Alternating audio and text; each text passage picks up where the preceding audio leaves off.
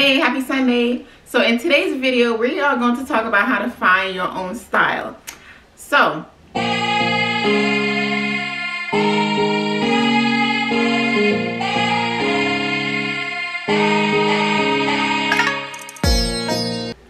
what am I going to wear today?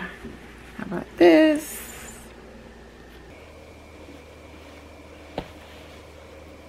This top.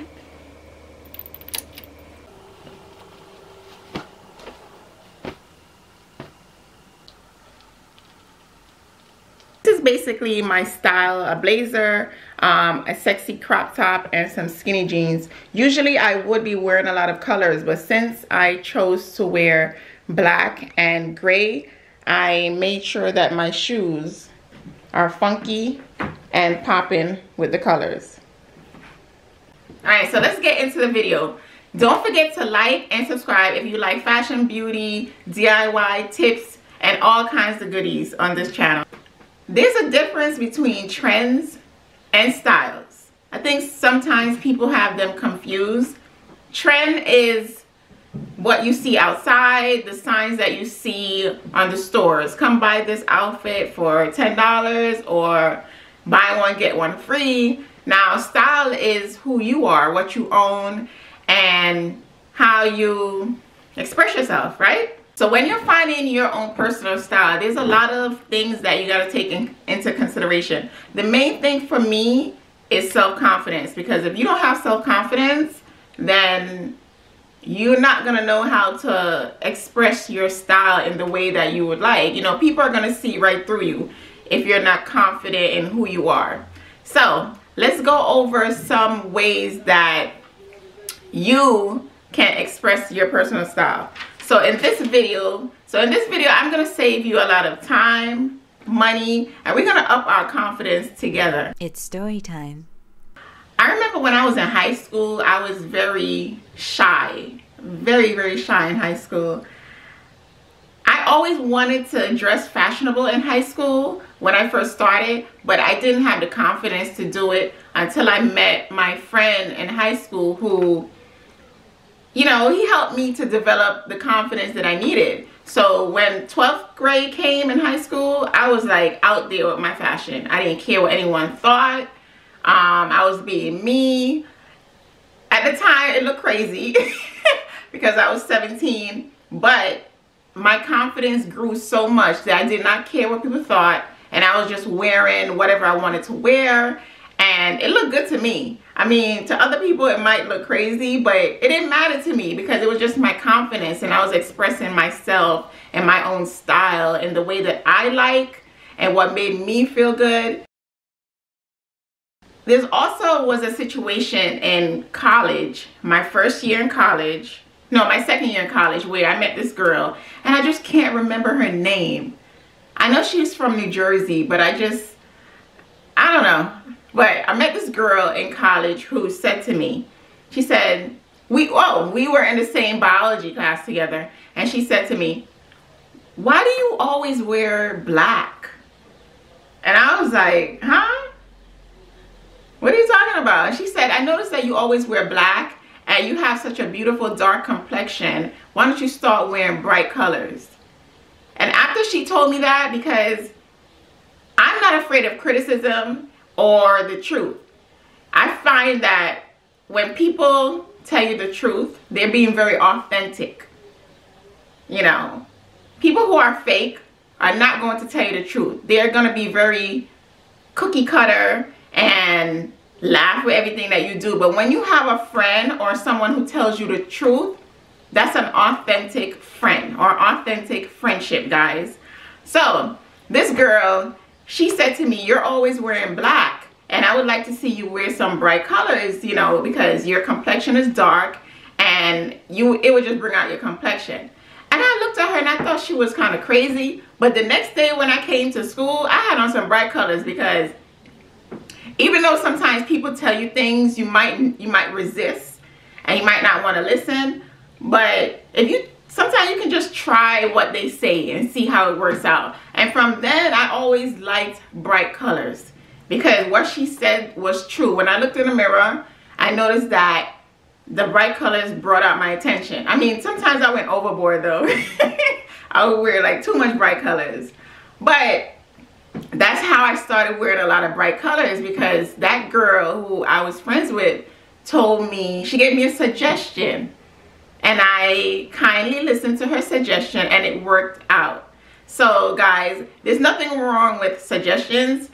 Just because someone says something to you doesn't mean it's insulting. You just try, you know, you only live once. So you want to try different things, especially when it comes to your style. So defining your own style gives you something to work with. It's a way to come to grip with who you are as a person, you know, just to form a sense of identity. Okay, so being in fashion and loving fashion as much as I do, I know one thing, that most people fall into either one of the categories or a combination of all of the categories with these 5 different style tips.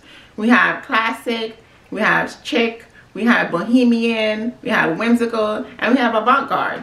Okay, so first thing, if I was to look at your closet, what would the color palette be? So let's go take a look into my closet and see what my color palette mainly is. Now let's look at my color palette. When I look into my closet, I notice that I like a lot of colors. This is a fact. You'll see, you know, some black. I have a black blazer here, a black shirt or a dress here, another blazer here, some black sweaters here, some more black over here. And the reason why I might buy some black and throw in there is because it depends. I know that I'm going to be going to corporate places or some places that require me to tone down my colors. So that's probably why I'll buy a lot of black pieces. But you mainly see a lot of color. And another thing that you notice is that I like a lot of prints. There's a lot of prints in here. And that's because I gravitate to a lot of colors and bold prints. I always like to play around with my print mixing and the colors.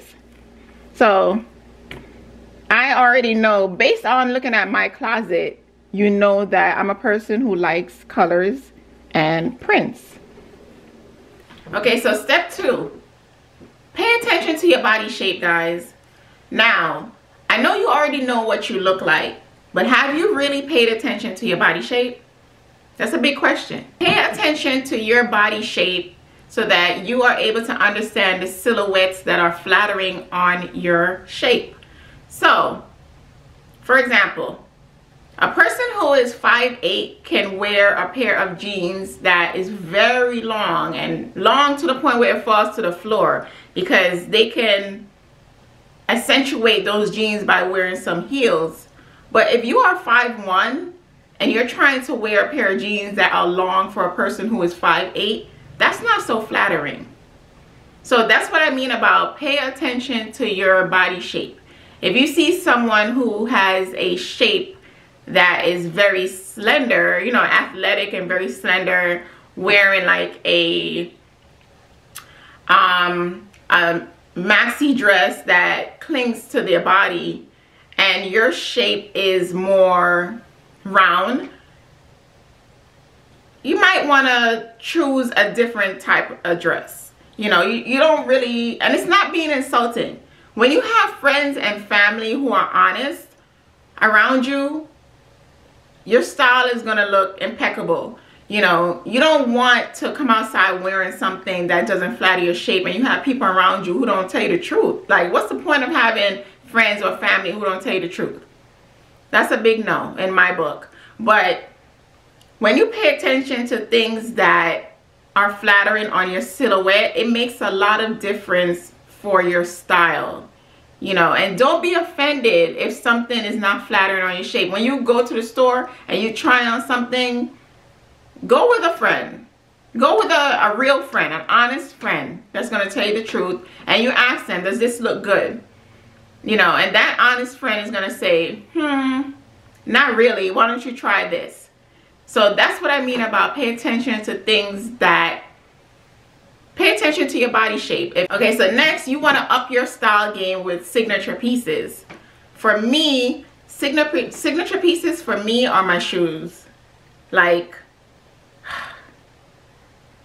I invest a lot in my shoes. My shoes have to be unique, stylish. I love a nice pair of shoes.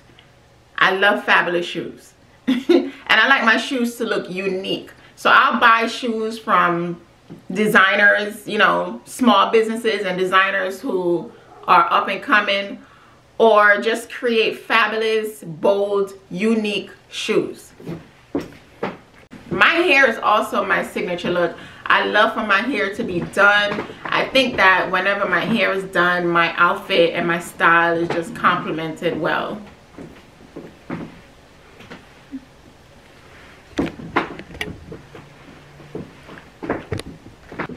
Next is to invest in timeless pieces that you would wear on rotation. For me, it's my jeans from American Eagle. I buy 90% of my jeans come from American Eagle, and that's because they fit me so well, so well. I'm a size 8 in jeans, so I know that when I go to American Eagle, I'm gonna wear size 8. You know, sometimes finding jeans is very hard, especially if you're curvy, because like if I try to buy jeans from somewhere else, the size 8 is not gonna fit me, and I'm not gonna buy a size 10, 12. That's not my size. I'm a size 8. So I make sure that I go with jeans for my signature style. Also, another signature style for me are blazers. I love blazers, especially blazers that are vintage. So I love investing in blazers that I know that I would be wearing over and over again. For example, I know I'll be wearing this one as soon as spring rolls around in the summertime. This is also another one that I love for the summer. And I love this signature style right here, because when I'm going somewhere fancy and I don't feel like wearing a dress, I put this blazer on. And I have another one here that I love to wear, you know, when the fall time unfolds. So like I said, invest in signature pieces that you can use to upgrade your style, and also invest in a clothing rack where you can see the items that you really want to wear. You want to have a clothing rack where you just put many different outfits that, you know, make up your style on the rack so that you're able to see them, because you're not going to see everything in your closet. So next, you can create a mood board. You can use Pinterest to do this. You know, with the mood board, you're creating a digital, you're using a digital way to create looks that you would wear, looks that you love. So you want to use Pinterest to create this mood board, and especially you want to use Instagram, guys. You know, Instagram and Pinterest are the best ways to create a mood board of different styles that you like. And when I say create looks that you love, I don't mean to copy anyone. You don't want to copy people. You just want to find these looks as inspiration, so that inspiration for your own style. You might see someone who has a style similar to yours and you're like, oh, I like how she paired the blazer with the jeans, or I like how she paired her dress with those boots. And you know, that could be a little similar to your style, and you just use that as inspiration. But yeah, a mood board is a great way to gain inspiration to create your own style. Next, you want to think about items that you don't like. I think we spend a lot of time focusing on things that we do like, that we forget the bigger picture. If you see a lot of bloggers wearing Chanel bags, but you don't like Chanel bags, why would you go out and buy it? Don't do everything that everyone else is doing. You know, if it's not, you have to be authentic to yourself. You don't want to go out and buy the latest whatever because you see another blogger wearing it and you see 10 other bloggers wearing it. You want to make sure that whatever you invest in is something that you like and you would wear and recreate over and over and over again. And that's your style, guys. Think about colors that radiate your aura. Like I said before, sometimes just a bright color lipstick is just gonna make your day or make your style stand out. You don't even need to wear a lot of bright colors if you have on a pair of lipstick. If you have on a lipstick that is just for you, You could wear that every day, and then people are gonna know that that person over there, her style is that bright color lipstick. You already just claimed who you are. But yeah, think about colors that you would wear, colors that radiate your personality. Like I said before, I love my bright colors and my prints, so I already know that pink, blue, orange, all those colors radiate my personality. Guys, if you really want to up your personal style, you gotta declutter your wardrobe. You gotta get rid of things that you don't want, things that you would not wear, because style eventually evolves, you know. There might be an item that you wore 5 years ago and you still have in your closet, and today you're like, I ain't wearing that again. So why do you have it in your closet? Get rid of it, you know, donate it. So 2 months ago I decluttered because, no, I think it was 3 months ago, 2 or 3 months ago, I decluttered, and it felt so good to get rid of all those items. I didn't look back. It did hurt that I had to get rid of some stuff, but I know that I'm gonna be buying new pieces. I'm gonna get a lot of new clothes because my style is evolving. And I thought about it and I said, I don't really need this. I don't really wear this anymore, or I can pass on this. And so I just gave it away. There was no thought behind it. I just gave up those pieces and I am not looking back. Bye.